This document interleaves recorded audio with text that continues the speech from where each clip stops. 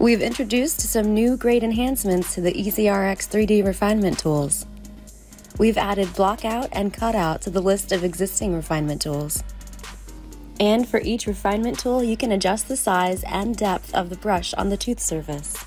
Size will set the brush setting to the amount of the tooth surface to be refined, while depth sets the amount of tooth surface to be raised or cut in.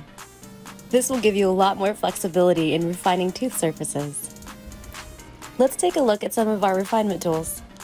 Build allows you to add material to the surface of the tooth, while Carve removes materials from the surface of the tooth. You can smooth any imperfections on the tooth surface.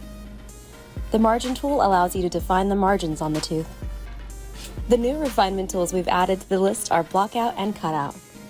Blockout allows you to block out areas, say for a lingual retainer or to block out undercuts. Cutout, on the other hand, is used when adding a bit of retention by removing some of the gum for, say, a clasp or an invisible retainer. All of these refinement tools are available in EasyRx 3D with EasyRx 3D bracket removal.